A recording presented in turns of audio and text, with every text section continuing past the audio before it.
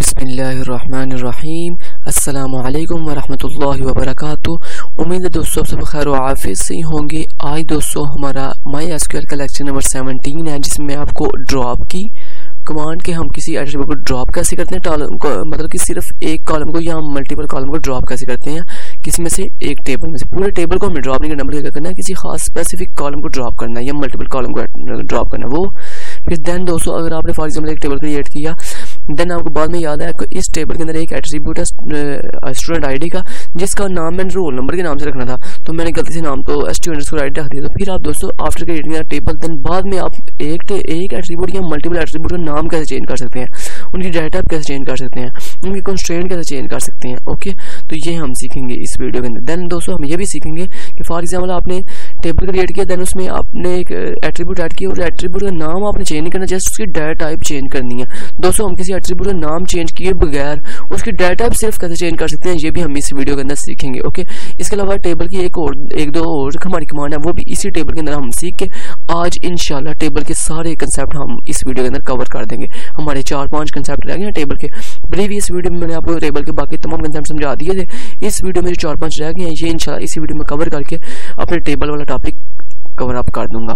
Okay, ताकि ये जो हमारा टेबल वाला जो टॉपिक है सारा, ये सबसे मोस्ट लेंथी भी यही टॉपिक था, और अल्हम्दुलिल्लाह आज की इस वीडियो के बाद हमारा टेबल वाला सारा टॉपिक कवर अप हो जाएगा। ओके, तो आपने दोस्तों सबसे पहले ये करना है कि हमारे चैनल को सब्सक्राइब करना है और साथ बेल के आइकन को भी दबा देना, ताकि जब मैं आप इस तरह की अच्छी इन्फॉर्मेटिव वीडियो अपलोड करूँ तो उसकी नोटिफिकेशन आप तक सबसे पहले पहुंच सके। और आज की वीडियो अगर आपको हमारी अच्छी लगे तो प्लीज़ हमारी वीडियो को लाइक एंड शेयर जरूर कीजिएगा। दोस्तों XAMPP सर्वर के ऊपर कैसे काम करते हैं, कैसे CMD को XAMPP सर्वर के साथ कनेक्ट करते हैं, तो ये सारी चीज़ें मैंने आपको अपनी प्रीवियस सारी वीडियोस के अंदर बताई हुई हैं। आप मेरी प्रीवियस वीडियो देख के वो देख सकते हैं कैसे हम जो है CMD को कनेक्ट करते हैं, कैसे XAMPP सर्वर इस पैनल के ऊपर आते हैं, इसके रिक्वायरमेंट क्या है इस पैनल की। ओके, ये सारी चीज़ें आप वहाँ से कर सकते हैं। अब सिंपल मैं आपको पहले ये बताता हूँ कि हम फॉर एग्जाम्पल यहाँ पे आपके पास एक फॉर एग्जाम्पल ये देखें, ये आपके पास एक एट्रीब्यूट है। मैं आया, ये टेम्प नाम की जो डेटाबेस है, इस डेटाबेस है, इसके अंदर मैं आया, इसके अंदर मेरे पास STU नाम का एक टेबल है। मैं इस टेबल के अंदर आया और इस टेबल के अंदर ये देखें, ये सारे एट्रीब्यूट पड़े हुए हैं। इन एट्रीब्यूट में से फॉर एग्जाम्पल ये वाला एक एट्रीब्यूट है STU_ID, मैंने इसका नाम चेंज करना है। तो वो कैसे करते हैं दोस्तों, पहले हम ये सीख लेते हैं। तो दोस्तों चेंज की कमांड और पहले सच्ची आपको ये बता दूं कि चेंज की कमांड और मॉडिफाई की कमांड करती क्या है। ओके, तो आपको पहले ये पता होना चाहिए। ओके, तो दोस्तों चेंज का जो कीवर्ड है ना, ये आपके किसी भी टेबल के अंदर जो एट्रीब्यूट है ना, एक एट्रीब्यूट या मल्टीपल एट्रीब्यूट का नाम चेंज करता है, उसकी डाटा टाइप चेंज करता है और उसका कंस्ट्रेंट चेंज करता है। ओके, ये चेंज का कीवर्ड करता है। लेकिन जो मॉडिफाई का कीवर्ड है ना, ये जस्ट आप किसी एट्रीब्यूट के अंदर जो डाटा टाइप लगी हुई है ना, सिर्फ उस डाटा टाइप को चेंज करता है या उसकी साइज को मॉडिफाई करता है, बस। मीन्स आपको ये कहना चाहता हूँ, चेंज का कीवर्ड किसी एट्रीब्यूट का नाम भी चेंज करता है, उसकी डाटा टाइप भी चेंज करता है और उसका कंस्ट्रेंट भी चेंज करता है। लेकिन मॉडिफाई का जो कीवर्ड है ना, ये हम तब यूज करते हैं जब हमने किसी एट्रीब्यूट का नाम चेंज ना करना हो, बल्कि क्या चेंज करनी हो, सिर्फ उसकी डाटा टाइप चेंज करनी हो या उस डाटा टाइप का साइज चेंज करना हो। ओके, बस ये दो अगर काम करने हो तो फिर हम मॉडिफाई यूज करते हैं। अगर हमने किसी एट्रीब्यूट का नाम भी चेंज करना हो तो फिर हम चेंज की कीवर्ड लिखते हैं। तो पहले हम चेंज वाली कर लेते हैं। ओके, तो हम लिखते हैं आल्टर टेबल। ठीक है, तो मैंने लिखा आल्टर टेबल, देन टेबल का नाम, जिस टेबल को आपने आल्टर करना तो मैंने लिखा STU, उस टेबल का नाम क्या है STU। देन आपने क्या करना है, चेंज करना, तो आप लिखेंगे चेंज। ठीक है, तो आपने लिखा चेंज। तो चेंज क्या करना है दोस्तों, कॉलम चेंज करना है। तो आप सिंपल आप नहीं कहोगे चेंज कॉलम, तो सिंपल आप क्या करोगे, डायरेक्ट चेंज के बाद आप क्या करोगे, उस एट्रीब्यूट का नाम लिखोगे जिस एट्रीब्यूट का आपने चेंज करना। दोस्तों पहले उस एट्रीब्यूट का नाम दोगे जिस एट्रीब्यूट का आपने चेंज करना। तो फॉर एग्जांपल आपने चेंज करना था STU_ID को, तो STU_ID इसको मैंने क्या करना है, चेंज करना है। अब दोस्तों इस एट्रीब्यूट का आपने क्या करना है, जिस एट्रीब्यूट को चेंज करना हो उसका नाम देते हैं। देन उसका जो नया नाम आपने रखना हो देन वो देते हैं। तो फॉर एग्जांपल मैंने STU_ID को चेंज करना था, पहले मैंने ये लिखा। देन अब इसका जो मैंने नया नाम रखना ना, अब मैंने वो लिखूंगा। मीन्स पहले old name then new name. Old name means उस एट्रीब्यूट का नाम जिसका आपने नाम चेंज करना था। मैंने लिखा STU_ID का जो एट्रीब्यूट है इसका नया नाम क्या रख दो, रोल नंबर, रोल_नंबर।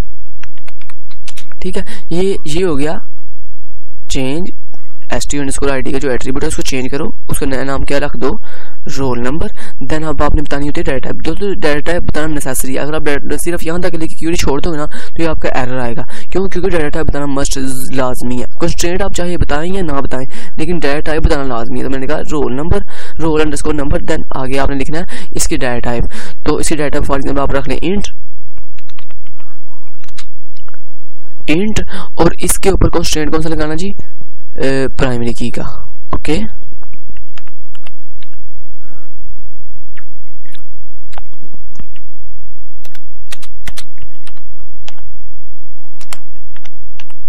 ठीक है, प्राइमरी का कंस्ट्रेंट लगाना है। तो ये मैंने प्राइमरी का कंस्ट्रेंट लिख दिया। देन अब आपने क्या करना है, बस यहाँ तक करके छोड़ देना। अब ये देखें, ये मैंने आपको सारा कुछ बता दिया कि अल्टर टेबल, देन टेबल का नाम, देन चेंज किसको करना है, उस एट्रीब्यूट का नाम, देन उसका जो नया नाम लिखना है, देन आपने वो लिखना है। देन उसके आगे उसकी सेम एज सारा तरीकाकार बाकी वही एट्रीब्यूट का नाम, देन उसके बाद उसकी डाटा टाइप, देन उसके ऊपर जो कंस्ट्रेंट करना है उस कंस्ट्रेंट का नाम। तो ये होगी दोस्तों हमारी क्वेरी चेंज की। ओके, ये होगी सिंगल कॉलम के लिए। ओके, तो अब हम इसे करते हैं गो के ऊपर क्लिक, तो ये देख लेते हैं क्या है जी। कहता है मल्टीपल प्राइमरी की डिफाइंड, कहता है यहाँ पे आपके पास मल्टीपल प्राइमरी की डिफाइंड हो गई हैं। तो हम सिमिलर करते हैं इस प्राइमरी की वाले, वो कह रहा है अपना, क्योंकि आपको पता है दोस्तों एक कॉलम के अंदर एक ही प्राइमरी की होती है, तो हम सिमिलर इसको रिमूव करके देखते हैं। आप इसके ऊपर कोई और कंस्ट्रेंट भी लगा सकते हैं। ओके, तो ये आपकी मर्जी है। तो मैं फॉर एग्जाम्पल इसको अब बगैर कंस्ट्रेंट दिए लगाता हूँ। तो ये देखें दोस्तों रन हो गई है। इसका मतलब है ये देखें अल्टर टेबल, देन टेबल का नाम, देन चेंज उस एट्रीब्यूट का नाम, देन उसका नया नाम, और देन उसकी डाटा टाइप, और आगे उसका कंस्ट्रेंट। तो कंस्ट्रेंट प्राइमरी का इसलिए नहीं लगा क्योंकि आपको पता है, क्योंकि उसके ऊपर ऑलरेडी प्राइमरी का कंस्ट्रेंट लगा हुआ था, इसलिए वो कह रहा था ऑलरेडी ये चीज, ये प्राइमरी का कंस्ट्रेंट लगा हुआ, तुम पता नहीं क्या लगाई जा रहे हो फिर दोबारा से, मतलब कि दोबारा से। तो अगर ऑलरेडी दोस्तों एक कंस्ट्रेंट उसके ऊपर लगा हो तो फिर दोबारा से कंस्ट्रेंट वो ही नहीं लगाते हैं, सिर्फ डाटा टाइप बताते हैं, कंस्ट्रेंट नहीं दोबारा बताते। अगर कंस्ट्रेंट हाँ कोई नया ऐड करना हो फिर आप वो ऐड कर सकते हो, लेकिन अगर दोस्तों नया से मुराद कि एक और ऐड करना हो वो आप बता सकते हो, लेकिन एक कंस्ट्रेंट ऑलरेडी अगर लगा हुआ है चेन की क्वेरी के अंदर, अगर ऑलरेडी कंस्ट्रेंट लगा हुआ है तो फिर दोबारा उसके ऊपर कंस्ट्रेंट आप नहीं ऐड कर सकते, वही कंस्ट्रेंट दोबारा ऐड नहीं कर सकते। जैसे इसके ऊपर ऑलरेडी देखें प्राइमरी, ये देखें आपने गौर किया st_id को उसने क्या बना दिया, रोल नंबर, ये देखें उसका नाम चेंज हो गया, तो उसकी डाटा टाइप भी उसने इंट रख दिया, तो ऑलरेडी इसके ऊपर प्राइमरी का कंस्ट्रेंट लगा हुआ है। ओके, अब ये था एक एट्रीब्यूट को। अब अगर मल्टीप्लाई करने के लिए करना हो तो सिंपल क्या करोगे,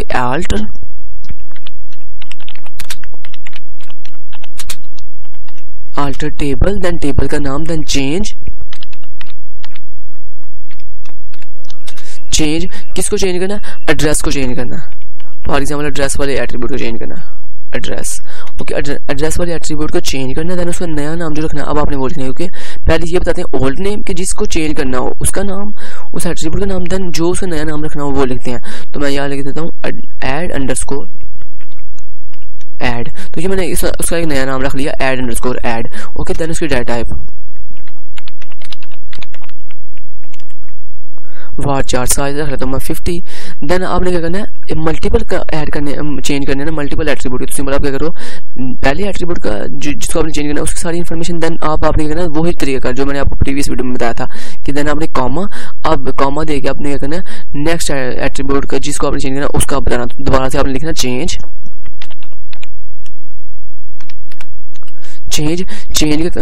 किसको करना है, अब उस एट्रीब्यूट का नाम। फॉर एग्जाम्पल मैं करना चाहता हूँ पर वाले एट्रीब्यूट को, इस पर वाले एट्रीब्यूट को मैं यहाँ पर लिखूंगा पर, अब उसका नया नाम, ये तो हो गया उस एट्रीब्यूट का नाम जिसको चेंज करना, तो पर उसका नया नाम रख देता हूँ परसेंटेज, तो मैंने लिखा परसेंटेज। देन इसकी डाटा टाइप, तो मैं यहाँ बता देता हूँ जी इंट नहीं डेसिमल,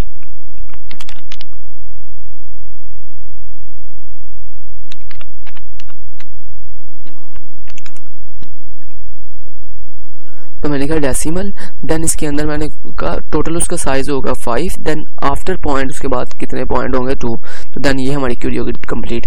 देन ये देखिए मैंने दो एक ही क्यूरी के साथ दो एट्रीब्यूट के क्या किए हैं, नाम चेंज किए हैं। ओके, उनकी डाटा भी चेंज की है। ओके, तो ये देखिए मैंने दो की है, आप ज्यादा भी कर सकते हैं। फॉर एग्जाम्पल एक और करना है तो सिंपल आप यहाँ पे दोबारा लिखें कॉमा, देन आगे फिर चेंज, जिस एट्रीब्यूट को चेंज करना है उसका नाम, देन उसका जो नया नाम रखना है वो, देन उसकी डाटा, देन फिर अगर एक और चेंज करना फिर देन कॉमा, फिर चेंज, फिर देन उसका एट्रीब्यूट, तो ये आप कर सकते हैं इजीली। ओके, तो मैंने यहाँ पे खत्म देता हूँ, मैंने सिंपल इतना ही करना है। ओके, तो मैंने ये कर दिया। बस मैं करता हूँ गो के ऊपर आप क्लिक। तो ये देखें दोस्तों सक्सेसफुली हमारे 2 के चेंज हो गए हैं। तो मैं आपको दोबारा व्यू करवा देता हूँ। तो ये देखें ये एड्रेस को, ये देखें एड्रेस का नाम उसने चेंज कर दिया ऐड_ऐड और पर का उसने नाम चेंज करके क्या रख दिया परसेंटेज। ओके तो ये होगा दोस्तों, ये चीज़ होगी। ओके अब आपने नई क्वेरी आपको ये सिखानी है मैंने कि फॉर एग्जाम्पल आपने ये करना हो कि आपके पास ये आपने चेंज वाली कर दी, अब मॉडिफाई वाली कर लेते हैं। ओके मॉडिफाई वाली क्या करें, हाँ ये मॉडिफाई वाली ये करते हैं कि एड्रेस का जो मैंने मॉडिफाई में आपको क्या बताया था, ये मॉडिफाई में क्या होता है जस्ट किसी एट्रीब्यूट का नाम चेंज नहीं होता, बल्कि क्या होता है जस्ट उसकी डाटा टाइप अगर फॉर एग्जांपल किसी एट्रीब्यूट की अगर आपने सिर्फ डाटा टाइप चेंज करनी हो या उसका साइज चेंज करना हो सिंपल, उसके लिए हम क्या लिखते हैं चेंज की क्यूरी नहीं बल्कि किसकी क्यूरी मॉडिफाई की। ओके तो अब मैं आपको वो वाली करनी सिखा देता हूँ। तो आपने लिखना अल्टर टेबल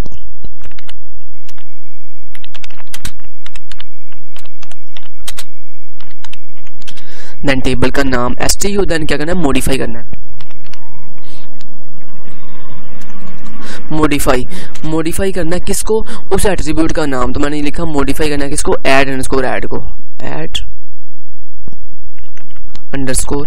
ऐड को मॉडिफाई करना है। तो मॉडिफाई के बाद उस एट्रीब्यूट का नाम बताते हैं जिसको आपने मॉडिफाई करना हो। देन आपने क्या करना है उसकी डाटा टाइप बतानी है, उसकी जो नई डाटा टाइप। तो फॉर एग्जांपल मैंने डाटा टाइप चेंज करनी बल्कि उस डाटा टाइप का साइज चेंज करना था। तो आपके पास 2 ऑप्शन है मॉडिफाई के अंदर, या तो आप डाटा टाइप भी चेंज कर लो या आप डाटा टाइप जो आपके पास ऑलरेडी लगी हुई है उस एट्रीब्यूट के ऊपर प्रीवियस वही डाटा टाइप वही रहने दो, लेकिन क्या करो उसका साइज चेंज कर दो दोस्तों। लेकिन हमने डाटा फिर भी बताने की जरूरत है। तो मैंने कहा ऐड_ऐड के ऊपर डाटा टाइप है ना var4, वो var4 ही रहने दो var4, लेकिन उसका एड्रेस था 50, तुम उसका एड्रेस क्या चेंज कर दो 100। तो मैं यहाँ लिखता हूँ 100। तो देखें अभी मैंने क्या उसका साइज रखा था आपके सामने ऐड का मैंने एड्रेस अभी आपके सामने रखा था 50, अब मैंने उसका साइज चेंज कर दिया, क्या रख दिया 100। तो ये दोस्तों होगी मॉडिफाई की क्यूरी। तो इसमें हम क्या करते हैं जस्ट किसी एट्रीब्यूट का या तो डाटा टाइप चेंज करते हैं या उसका क्या चेंज करते हैं साइज। तो देखिए मैंने सिर्फ साइज चेंज की डाटा टाइप मैंने var4 ही रहने दी है। ओके तो मैं ये कर देता हूँ गो के ऊपर क्लिक। तो ये देखें दोस्तों सक्सेसफुली हमारी क्यूरी क्या हो गई है रन हो गई है। अब मैं ये मॉडिफाई वाली भी आपने कर दी। अगर मॉडिफाई एक से ज्यादा करना हो फिर वही चीज जो मैंने आपको अभी बताई थी चेंज के अंदर सिंपल आप क्या करो पहले मॉडिफाई कॉलम का नाम उसकी जो नहीं है आपने डाटा टाइप रखनी है वो लिखो, देन कॉमा, देन फिर दोबारा लिखो मॉडिफाई, देन उस एट्रीब्यूट का नाम नए एट्रीब्यूट का नाम जिसकी डाटा आपने चेंज करनी। मींस अगर आपने एक ही अल्टर क्यूरी के साथ मल्टीपल मतलब कि एट्रीब्यूट की डाटा चेंज करनी है तो सिंपल पहली दफा मॉडिफाई, देन उस एट्रीब्यूट का नाम, देन उसकी नई डाटा, देन कॉमा, देन फिर मॉडिफाई जिस एट्रीब्यूट को मॉडिफाई करना है उसका नाम, देन उसकी जो डाटा रखनी है वो, देन फिर कॉमा, देन तीसरा, देन कॉमा, चौथा, ऐसे आप अप टू सोन कर सकते हैं। अब मैंने क्या करना है दोस्तों, अब मैं आपको नई क्यूरी ये सिखाने वाला हूँ कि फॉर एग्जाम्पल आपने एक टेबल क्रिएट किया और इस टेबल के अंदर आपके कोई एक एट्रीब्यूट या मल्टीपल एट्रीब्यूट क्या करना चाहते हो खत्म करना चाहते हो, परमानेंटली खत्म करना चाहते हो, रिमूव करना चाहते हो, मीन ड्रॉप करना चाहते हो। तो उसके लिए हम क्या करते हैं, उसके लिए दोस्तों हम क्यूरी लिखते हैं अल्टर टेबल, देन जिस टेबल को अल्टर करना है उस टेबल का नाम, देन क्या करना है अब मैंने ड्रॉप करना है क्योंकि आप चाहते हो कि अब ना इस टेबल के अंदर कुछ एट्रीब्यूट ऐसे हैं मुझे नहीं चाहिए। ओके मींस मैं उन्हें इस टेबल से STU नाम का जो टेबल है इसमें से परमानेंटली खत्म उन कॉलम को खत्म करना चाहता हूँ। तो सिंपल आप क्या लिखो अल्टर टेबल, देन उस टेबल का नाम, देन आपने क्या करना है उसे ड्रॉप करना है। दोस्तों अगर आपने किसी चीज को परमानेंटली सर्वर से खत्म करना हो तो उसके लिए हम क्यूरी लिखते हैं ड्रॉप की। तो आपने लिखना है ड्रॉप, ठीक है। तो ड्रॉप क्या करना है, कॉलम करना। तो आप लिखोगे ड्रॉप कॉलम के, क्योंकि दोस्तों ड्रॉप क्या करना कॉलम इसलिए लिखना क्योंकि ड्रॉप ना मल्टीपल चीजों के लिए यूज होता है। तो मैंने आपको बताया था ऐसा कीवर्ड जो मल्टीपल चीजों के लिए यूज हो रहा हो उसको बताना पड़ता है कि अब मैंने क्या इसको किस काम के लिए यूज करना है। तो फॉर एग्जाम्पल ड्रॉप टेबल भी होता है, ड्रॉप डाटा बेस भी होती है, ड्रॉप यूजर भी होता है, ड्रॉप व्यू भी होता है, ड्रॉप बहुत कुछ होता है। अब आपने क्या ड्रॉप करना है ये बताना पड़ेगा। तो मैंने क्या ड्रॉप करना है, ड्रॉप कॉलम। तो मैं आगे लिखूंगा ड्रॉप कॉलम, बताऊंगा कि मैंने कॉलम को ड्रॉप करना है, ठीक है। तो मैंने लिखा है ड्रॉप कॉलम, देन उस कॉलम का नाम जिसको मैंने ड्रॉप करना है। तो मैंने ड्रॉप करना है इसको KHI को, खी को, मैंने लिखा खी को ड्रॉप करना। मैंने लिखा सेमीकोलन। देखें अल्टर टेबल, देन टेबल का नाम, देन ड्रॉप कॉलम कि मैंने ड्रॉप करना है किसको, कॉलम को, देन उस कॉलम का नाम जिसको आपने ड्रॉप करना है। तो ये देखें ये होगी क्यूरी ड्रॉप की। तो ये मैं करता हूँ गो के ऊपर क्लिक। तो ये देखिए दोस्तों आपको कह रहा है ओके कि इसीलिए मैंने आपको कहा था ड्रॉप की क्यूरी क्या है, एक DDL की कमांड है। और DDL की कमांड एक ऐसी कमांड है जो वापस अनडू नहीं होती। यही चीज अब आपको कह रहा है do you really want to execute alter tables two drop column खी। मैंने कहा यस ओके। तो देखें अब उसने क्या कर दिया, ड्रॉप कर दिया सक्सेसफुली। तो अब आप जरा गौर करो, मैं आपको दिखा देता हूँ। देखें खी नाम की जो एट्रीब्यूट था वो शुरू में लगा हुआ था ना आपके सामने, तो देखें अब नहीं है, अब देखें खत्म हो गया, परमानेंटली खत्म हो गया। अब मैं आपको सिखाता हूँ कि मल्टीपल एक ही अल्टर की कमांड के साथ कैसे आप मल्टीपल एट्रीब्यूट ड्रॉप कर सकते हो। अल्टर टेबल, देन टेबल का नाम, देन आपने क्या करना है, ड्रॉप करना है। ड्रॉप क्या ड्रॉप करना है, कॉलम। कौन सा कॉलम, पी वाला, ये पी वाला, पी उस एट्रीब्यूट का नाम जिसको आपने, मैंने कहा ड्रॉप कॉलम, और उस कॉलम का नाम जिसको मैंने ड्रॉप करना, तो मैंने कहा पी। देन आपने क्या करना है, एक और को ड्रॉप करना, तो आप लिखो अब कामा, क्योंकि अब अगर आप यहाँ तक करके छोड़ोगे तो ये क्या करेगा, ये सिर्फ पी का एक ही एट्रीब्यूट ड्रॉप करेगा। लेकिन मैं चाहता हूँ इस अल्टर की कमांड के साथ मैं मल्टीपल एट्रीब्यूट ड्रॉप करना चाहता हूँ, तो आप सिंपल क्या करो, सेमीकोलन लगाने से पहले क्या करो, अब कामा, फिर देन आगे फिर क्यों लिखो ड्रॉप कॉलम, देन अब फिर जिस कॉलम को ड्रॉप करना है उस कॉलम का नाम मैंने करना है एसटी को, तो मैंने लिखा एसटी, देन ये मैंने लिखा सेमीकोलन। तो देखिए मैंने क्या किया, एक ही अल्टर की कमांड के साथ मल्टीपल जो है ना मैं कॉलम ड्रॉप कर रहा हूँ। देखिए पहली दफा मैंने लिखा अल्टर टेबल, देन उस टेबल का नाम, then drop column P, then मैंने कॉमन गया, फिर देन मैंने फिर दोबारा लिखा ड्रॉप कॉलम ये, फिर देन अगर आपने एक और करना तो फिर देन आप लिखोगे कॉलम कामा, देन फिर आप लिखोगे ड्रॉप कॉलम और उस कॉलम का नाम, देन फिर कामा, देन ड्रॉप कॉलम उस कॉलम का नाम। तो जितने कॉलम आपने ड्रॉप करना उतनी दफा आप लिखोगे कॉमा, और हर मतलब कि ईच ड्रॉप की कमांड के बाद आप कॉमा लगाओगे और आगे फिर दोबारा लिखोगे ड्रॉप कॉलम और उस कॉलम का नाम। ओके, तो ये होगी alter command drop attribute with multiple attribute. Okay, a single alter के एक ही अल्टर कमांड के साथ आप मल्टीपल एट्रीब्यूट क्या कर रहे हो, ड्रॉप कर रहे हो। तो मैं करता हूँ गो के ऊपर क्लिक, देन मैं करता हूँ ओके। तो ये देखें क्यूरी सक्सेसफुली हमारी रन हो गई है। तो मैं एसक्यूएल के ऊपर जाता हूँ और आपको दिखाता हूँ। ये देखें खी नाम की जो थी वो भी ड्रॉप होगी और एसटी नाम की जो थी वो भी ड्रॉप हो चुकी है। अब देखें ये सक्सेसफुली होगी खत्म। अब हो के रह गया हमारे पास, अब ये रह गया दोस्तों। अब मैं आपको दिखाता हूँ ये वाली कि हाँ हमने अगर किसी एट्रीब्यूट का डाटा सिलेक्ट करना हो, मतलब कि डिस्प्ले करवाना, वो हम कैसे करते हैं। लेकिन उससे पहले दोस्तों ये चांद देखना, जो ऐसे एट्रीब्यूट जिनका डाटा अभी फिलहाल इंसर्ट नहीं हुआ वो मैं यहाँ से ड्रॉप कर देता हूँ। तो मैं लिखता हूँ अल्टर, फिर दोबारा से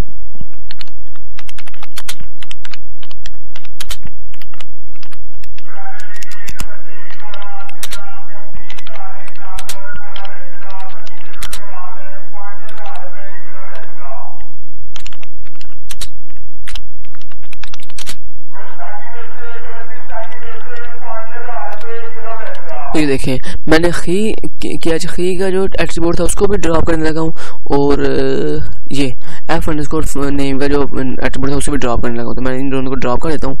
मैं करता हूँ गो के ऊपर क्लिक, देन ओके, देन ये देखें दोस्तों सक्सेसफुली जो है रन हो गई है।